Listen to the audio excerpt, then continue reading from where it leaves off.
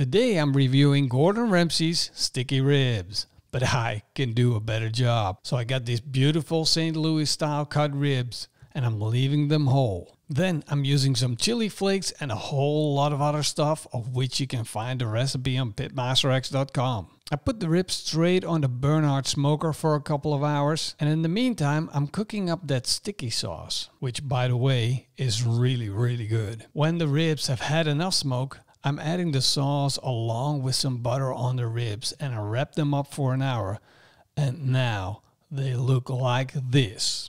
Gordy, your ribs are not juicy like mine. Coming back, barbecue has came into the chat. Gordon, thank you for the sauce, but I'm taking home the ribs.